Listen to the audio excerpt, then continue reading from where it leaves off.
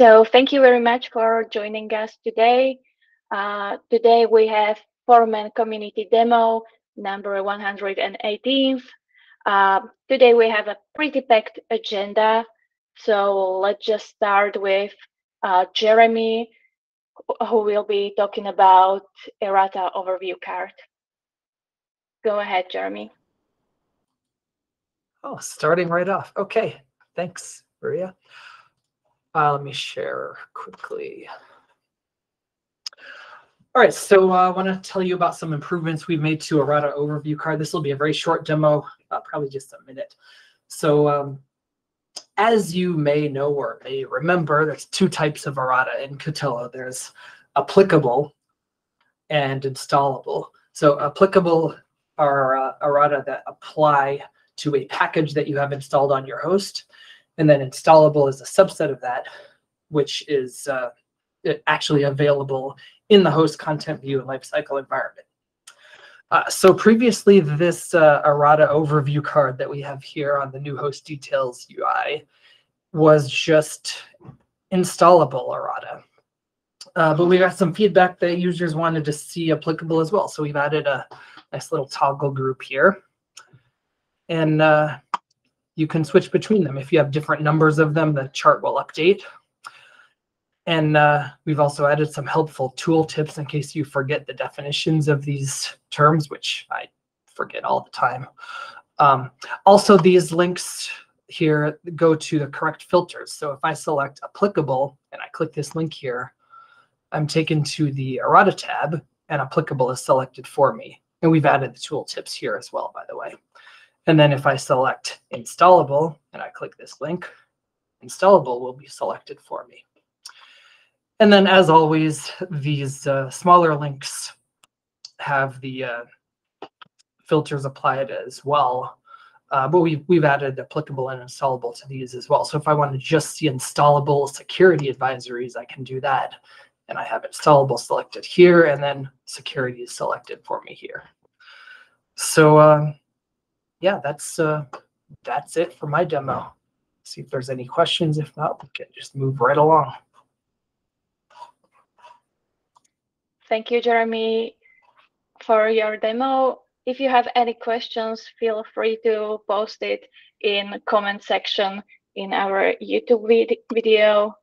And now there is a Chris Roberts going to talk about new OS page in host details. Yeah, this will be a quick demo too. So let me just go ahead and share my screen here. So we added basically on the new, on the details tab here, part of the new host details, there's this operating system card, which has already been there. But one thing that we did add was the kernel release. I know that was something that was requested by customers. And what's really cool about this is actually if you don't have the way we added this in the back end, Foreman has this thing called a fact parser. And Foreman people, correct me if I'm wrong on this, but so it pulls facts from Puppet, Ansible, and Subscription Manager. So if you don't have Cotillo, this will still show up. Whereas before, the way we first approached this, if you didn't have Cotillo, it wouldn't show up. So if you are just a Foreman user, you'll still have this fact. And we're actually adding a few more facts this way as well, which will complement some of these other values in here as well. And that's all I had for that page. I'll go ahead and stop sharing. Thank you, Chris. Again, the questions under the video on YouTube. The next on is Lucy, who will be showing us a linkage between host pages. Thank you, Maria. Let me share my screen.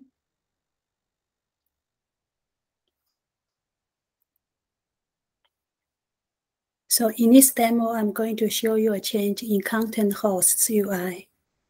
On the page of content hosts, there's a link to each one of the host instance. Click on one of the links. This is the page you will get. That's pretty familiar. Starting with Cateno 47 and from the same content host link, you can get to the new host details page. To do that, you have to change your setting first.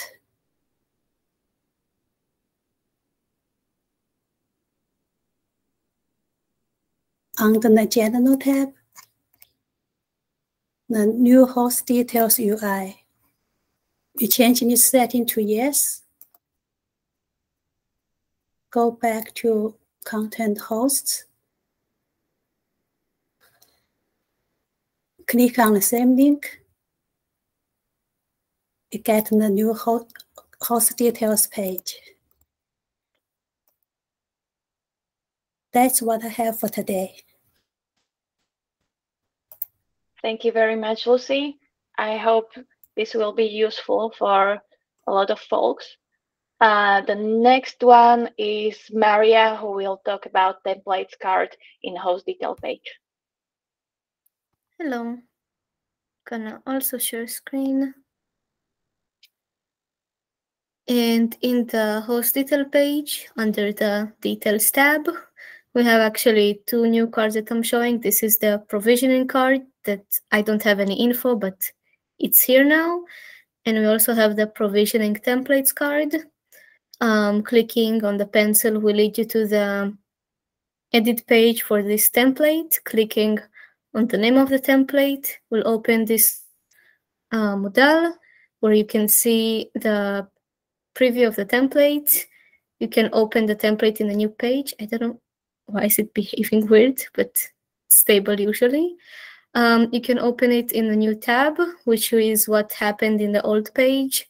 You can change the safe mode, and you can copy all of the text here to your clipboard. And of course, you can also go to the edit page here. And if I click on Open New Tab, you will see the text only without any pretty UI. So you can just copy it or view it in a clean way. And yeah, that's it for me. Thank you, Maria. The next one is Jan, who will be talking about host all installed packages report. All right, thanks, Maria. I'll get my screen shared.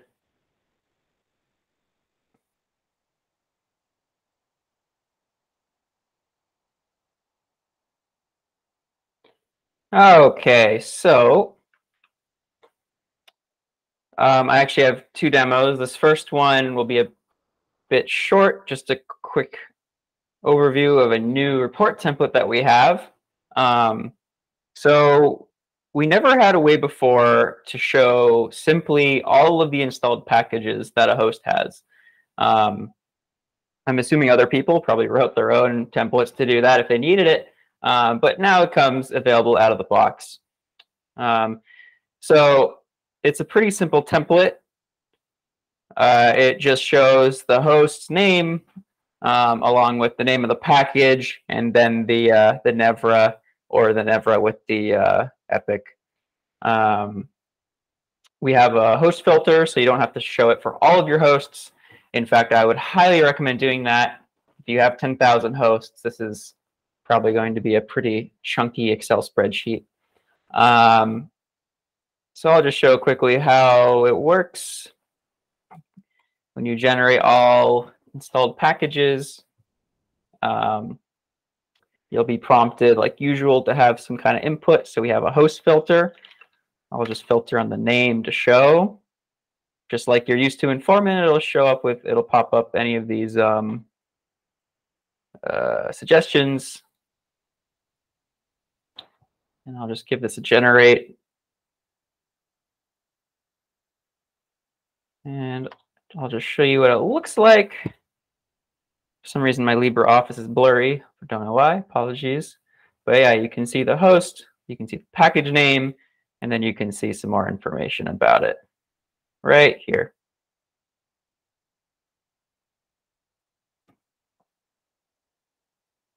And as always, if you want to build on this, you can clone it and customize it however you want. Awesome. I'm going to continue on with my next demo. So this is getting more into the Catello side of things. We have a new alternate content sources type that was developed by Lucy. And it is the RUI type. For anyone who doesn't know what RUI is, it stands for the Red Hat Update Infrastructure. And pretty much it's a solution for hosting your own remote Red Hat CDN, essentially. So you can have all of your Red Hat repositories closer to your infrastructure. You can also have custom repositories on it if you want as well. And some folks use that. And what this allows you to do is, instead of having your smart proxies sync either from your Catello instance or having it sync via the simplified ACS that I talked about in a prior demo, sync to the CDN, you can now have it sync to actually a RUI instance. Now, this iteration of the RUI alternate content source type is essentially a custom alternate content source with guided steps. So you still need to go out and get the proper information from the management node in your RUI system, but we give you some steps and some copy and paste help to make that easy. So I'll show it off here. So you see now we have some nice descriptions under the content source types, and you have RUI here. RUI only supports Yum, so this is displayed still, but it's grayed out. Now, the very first thing you'll see here is a little warning, a little reminder. For RUI, you're going to need certificates to talk to the server. And we don't want you to go through all the way through the wizard just to find out you have to create some and exit and waste your time. So we have a warning right here with a copy and paste that you can do to generate these certificates. All you need to do is replace this placeholder we have at the end with the labels of your repositories in RUI. And then that will actually create the certs for you. And we have a handy link here that will bring you to the content credentials page. So you can create these content credentials. And I'll just show you real quick. So I have a RUI instance up right here. So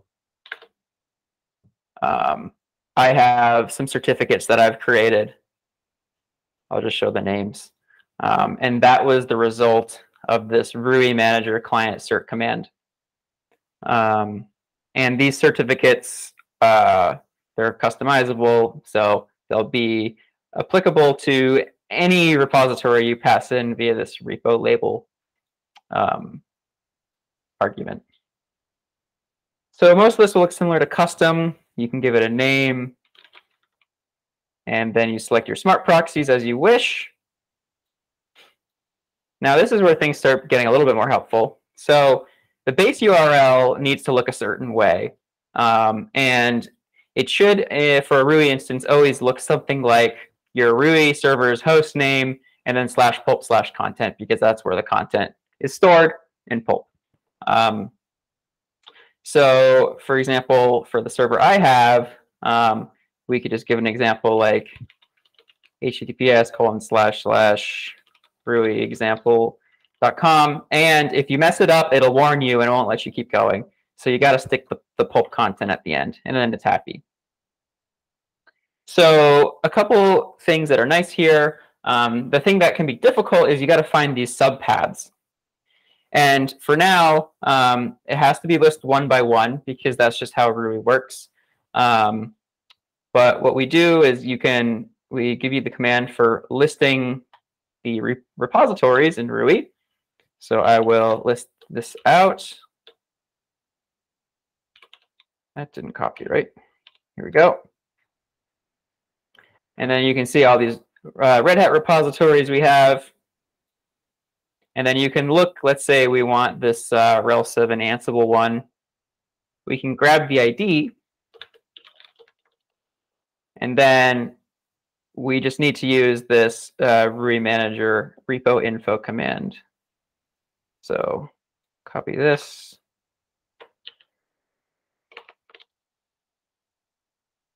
I think I just went over my copy paste. So here's this, for example.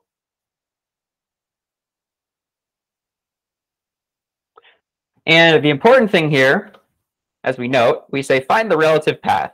So the relative path is noted here. And you'll just copy and paste this into here. And then you'll have a comma. And then you'll add all the other repositories that you need. We're trying to work on making this more convenient.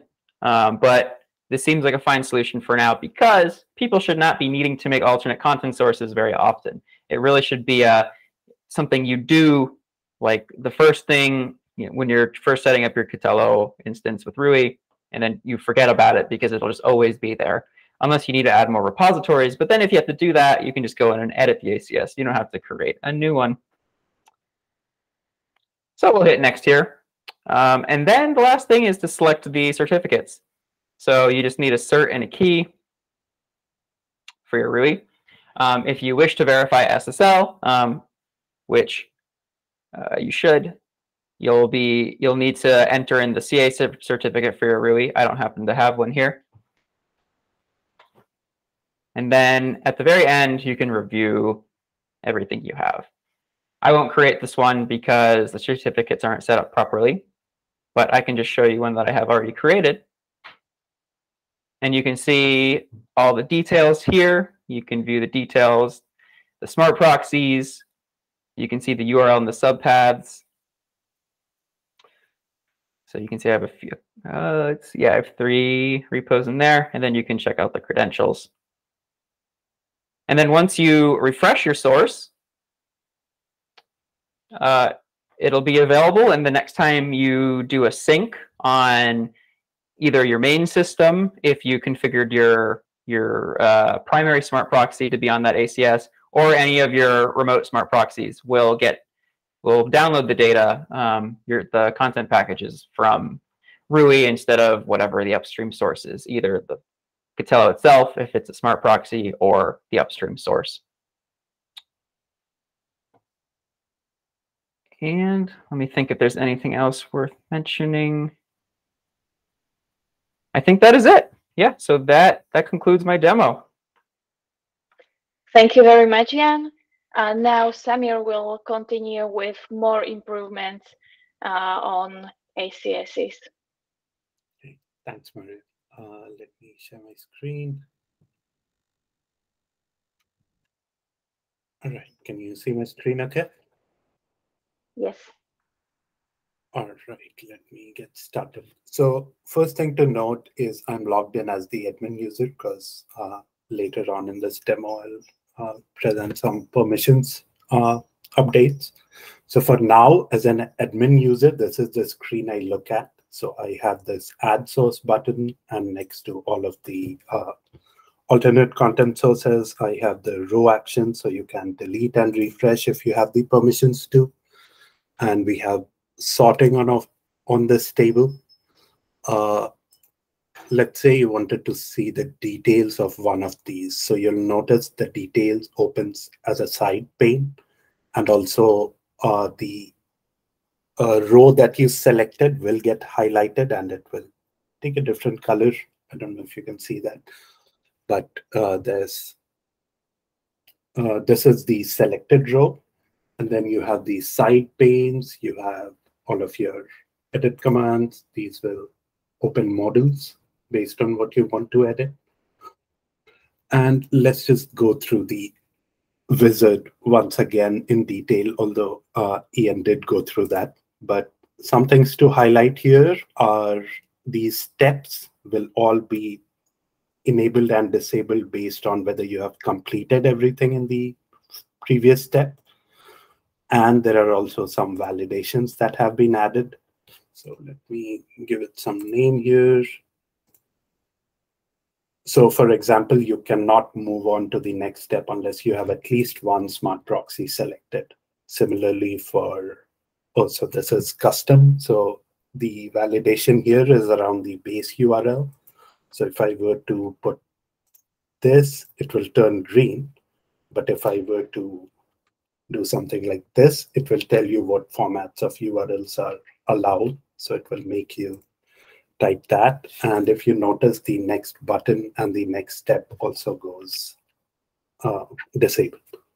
Similarly for subpaths, so if you had something like this, it will notify you that this is not the correct format. So you need, so this error, if you read through this, it should be a comma separated list of subpaths if you have multiple, and all subpaths must have a slash in the end. So this is how you do that. You can always go back to things, change them. You can do a review. And similarly for content credentials, if I have nothing, then it will be, the next will be enabled. But if I were to choose, say, manual authentication, it will go disabled again unless I populate the required field here, which is username. Once I do that, this will come back again. So these are some of the validations we have added in the wizard. These are necessary because we want to let users avoid some of the common mistakes, because what happens when you create this ACS is that it's a long-running task in Foreman, and it could fail like at the finalize phase, and you'd have to start over again. So, all right, so that is all I had. And thanks, Ian, for adding all the bulk actions here. So now you have these bulk actions. You can refresh all of the ACSs that you have selected. You could delete in bulk. All right, let's move on to the next part, which is around permissions. So I have a couple of users here. So admin is what I was demoing as. Then I have a test user. This user has viewer permissions on everything. So let me impersonate this user with the viewer role, and let me refresh, or let me just go back.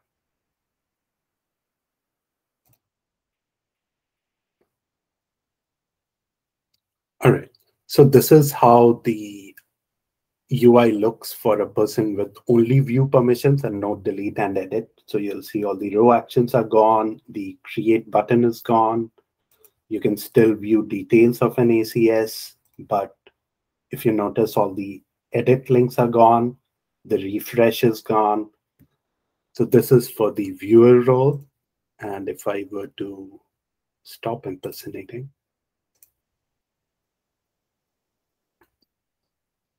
and I have a user without viewer permissions even, so let me do that. And let's say, go back to this. So if you don't have viewer permissions, you should get an access denied, and it will tell you what your required permissions are. And for this user, I removed alternate content source view permission, so you won't see the navigation menu at all. And if you were to directly go to the URL, this is the screen that you'll see here. All right, I think that is all I had for today. For this demo. Thank you very much, Samir. So to continue with alternate content sources, Chris Roberts come back to tell us even more. All right, let me share my screen here. This will be a quick one. Alrighty. So the first thing that I wanted to show is that we actually, since we pretty much are finished up with the alternate content source feature, we used to be under lab features here. So we moved that now onto the content section. So I'm going to go ahead, and the next piece I'm going to show is what we've done to content credentials. So I have a ACS here, and if I go into that, I have credentials. I have a CA, a client certificate. The key would be the same in the next page. I'll show you. I just didn't want to bother with it. I was kind of lazy. So if we go to content credentials here,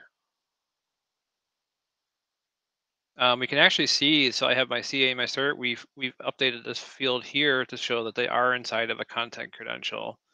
And the cool part about this is if I actually click on here, we have a new tab now called alternate content sources. And it's actually, it will say what it's used as.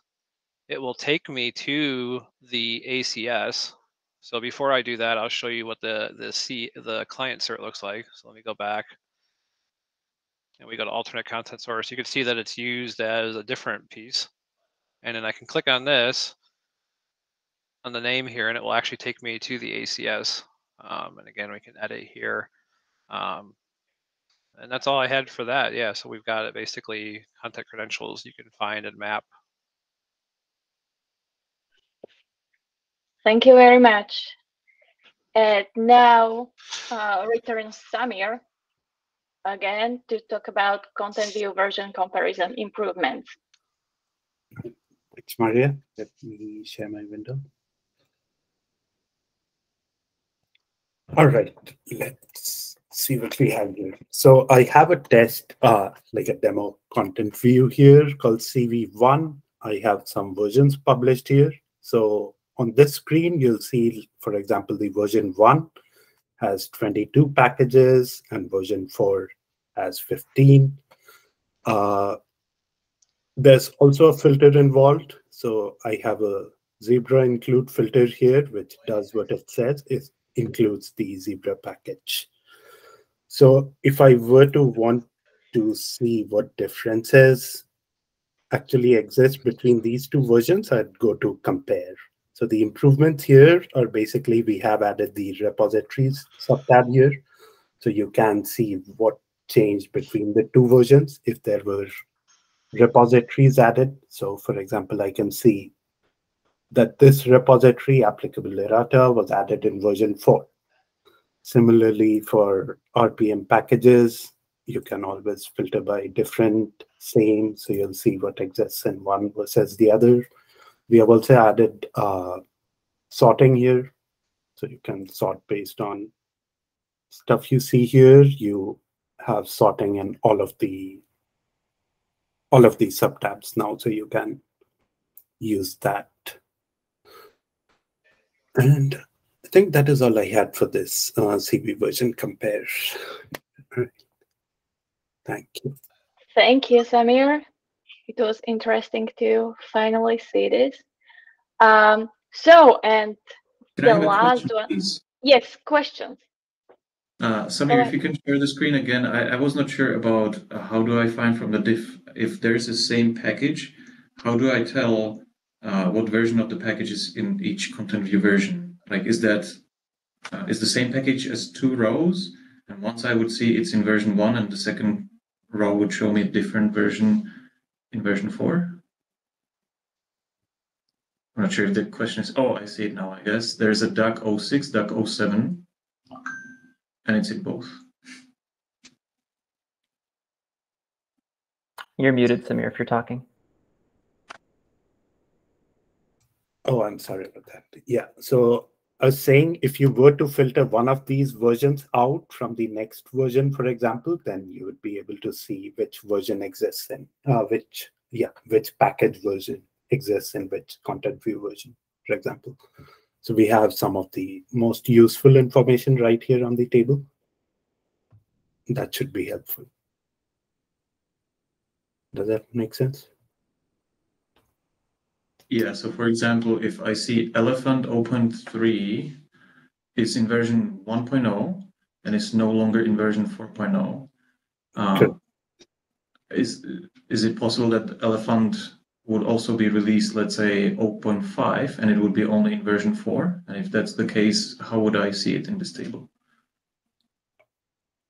So those would be separate packages as far as Ketelo is concerned, because if the Nevra is different, so if the version itself is different, those would be treated as separate records in Ketelo. So those would appear as 2 different rows. Okay, got it. Thank you. Any more questions? If not, next one is Leos, who will show us provisioning RHEL 9. Yeah. So let me share the window. Okay. Yeah. Hi. Yeah. So I'm going to talk about template changes for the provisioning of RHEL 9 machines. As you can see, this Bugzilla, there was an issue where running update of packages and kernel in the port section during the kickstart didn't went well for the RHEL 9 machines. And on the reboot of the machine, the incorrect version of kernel was loaded and the system ended in the emergency mode. The temporary workaround for that was to set package upgrade during the provisioning to false. So then you have to do it manually or with Ansible or remote execution. But that wasn't actually like really nice to customers. So we found fix with new Anaconda command for RHSM and for actually registering the host during the provisioning. And we did some changes in the templates. So here we have new snippet called Kickstart RHSM, which is basically preparing the command, for setting up the organization, activation keys, and all the stuff necessary for the registration, like satellite or Foreman URL and so on, and also connecting to insights if you want to, report your hosts to the insights. And you can, of course, set up some system roles, usage, and stuff like that.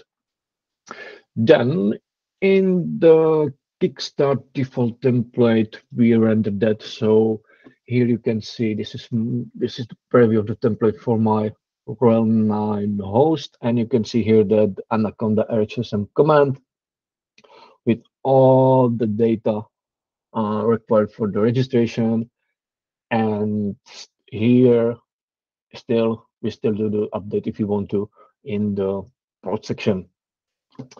And that's basically it. I'm not going to show up the provisioning because that would take like several minutes and yeah, you wouldn't see anything interesting. What I want to mention is, yeah, this fix is going to be in 3.5 and also in upcoming 3.4 version fix. So users who will be migrating from 3.3 to 3.4 will get this fix too. And yes, that's everything from me. Thank you, Leos. Do you have any questions? Okay, this seems to be the end of our agenda, but I have a small sneak peek I would like to share with you. So as you know, we have two host index pages, all hosts and content hosts. We are going to unify them in upcoming releases. And also we need to unify actions that are there. So keep in mind that this work is still in progress. And so to combine all the actions for these two pages, we firstly map everything that was there, and then with developers and other people, we try to combine them and group them. And this is a small sneak peek, again, work in progress, how it can look like. So for actions, we have manage content with manage packages, errata, module streams, repository set, system purpose, content source, lifecycle environment.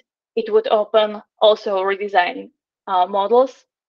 And then we have change host affiliation. It would be, everything would be a flyout. That means it will open the second part of the action navigation would open on hover. So you don't need to click. So change host affiliation would be for host group, host collections, owner, and assign location and organization. That would be in one model altogether.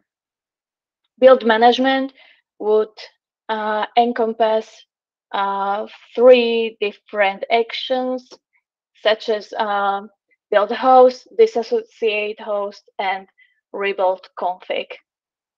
And then we have configuration notifications, which in current state is just enable and disable notifications, and enable traces, which right now is just manage traces, and of course delete.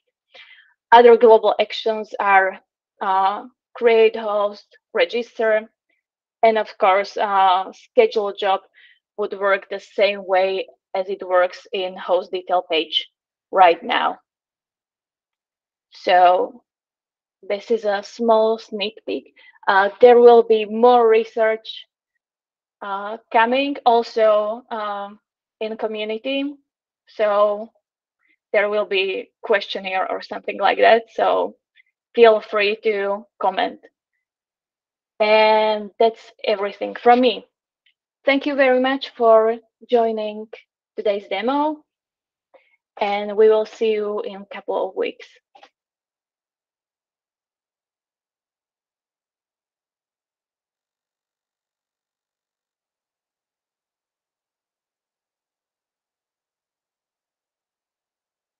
All right, thanks all. Have a good one.